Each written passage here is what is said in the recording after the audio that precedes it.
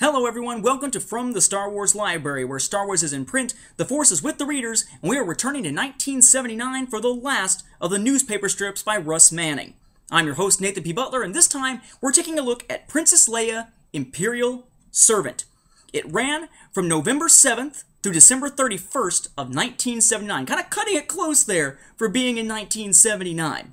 It's also been reprinted in the relatively recent past here, in the year, what was it, 1994, in the pages of issue number 5 of Classic Star Wars, The Early Adventures. This story is an odd one. It introduces a couple of interesting bits, but it's not all that great of a read in and of itself. The idea is that Leia is on a rebel mission, just her and her pilot, and they're above the planet Falarion, I believe is how you pronounce it. It's P-H-E-L-A-R-I-O-N, Falarion. Yeah, that works. Star Wars names, you can sometimes not pronounce them. And they wind up being attacked, and the only way to save Leia is to launch her in this so-called gossamer glider, like an escape pod type thing, kind of shaped almost like a coffin, down to the planet below, which is an Imperial mining colony. And they're mining Meganite, which is this explosive thing to make explosive ammunition that Darth Vader very much wants. There's also a group of men there who, it's basically two main guys, but they are trying to essentially smuggle this stuff out to possibly go to Rebels, just basically to make some money for themselves. Turns out they're trying to smuggle it out with the help of Han Solo, of all people, which is going to allow Leia to eventually manage to escape from the planet. But while they're there, there's all this conspiracy stuff about where's the Meganite going, who's stealing it, why are the numbers not working out the way they're supposed to compared to what's coming out of the mines and what's actually winding up being shipped, and blah, blah, blah, blah, blah. And it's all getting the woman in charge of this operation very anxious as Darth Vader eventually arrives and investigates. Vader will realize that Leia is there and wind up pursuing her. Again, as I said, she will escape with Han Solo. What makes this unusual is the circumstances for Leia and the woman who is holding her captive. Basically, Leia shows up, and Leia becomes a servant. She pretends to be a person under a different name, and under this new alias, she's just yet another serving girl at this estate. The first hint we get as to who is in charge comes in the form of a plaque put up by the woman in charge of this place. It says, "In memory of my husband, we serve the Empire faithfully." I'd say, okay, well, husband, that could be just about anybody, anybody who has also served the Empire. What's the big deal? The big deal is who the character is when we meet her. You're reading that right. Lady Tarkin. Thalassa Tarkin, Grand Moff Tarkin's wife, or in this case now, his widow. Yes, Lady Tarkin, Mama Tarkin, as we find out later on in Darth Vader and the Lost Command. Apparently there is a child involved here. Lady Tarkin, Mama Tarkin, Mrs. Tarkin, she also is a cruel Imperial witch. And I don't mean witch in the sense of being a sorceress, I just mean she's got a personality that could scrape paint off walls just by speaking.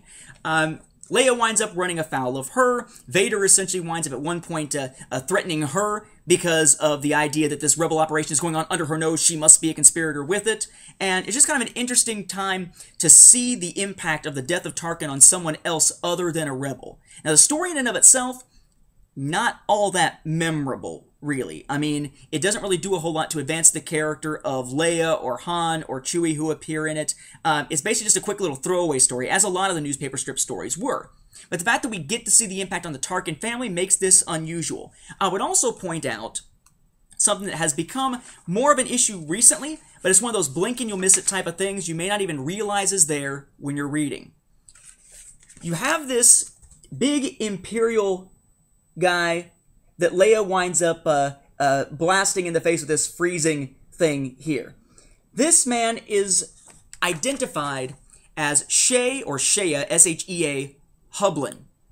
So, Shea Hublin, or Shea Hublin, where have we heard that name in recent memory? I'll tell you where. He got a background article in the pages of Jason Fry and Paul Urquhart's The Essential Guide to Warfare recently. Not only that, but as a tie-in to this, Star Wars Insider number, I believe it was 132, had a separate story called The Guns of Calrodo I, featuring Hublin. we are seeing a character originally created by Russ Manning back in 1979 and just made out to be this rebel destroyer, this Imperial hero, finally getting a reason for that in background and materials being presented here after 2010. Decades and decades down the line, over 30 years since he was first introduced by Manning.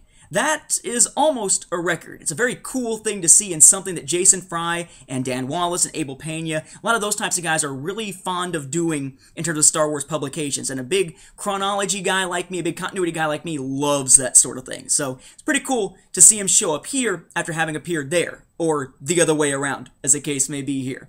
So, Princess Leia, Imperial Servant. Classic Star Wars The Early Adventures number 5 for those who are reading it here or in the trade paperback form. Is it an essential read? Absolutely not.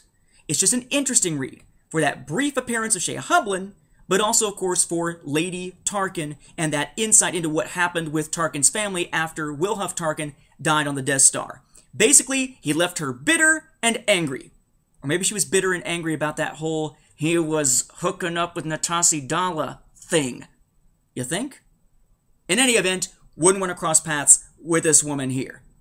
So, with that, we'll wrap this episode up. Thank you for watching, and may the Force be with the readers.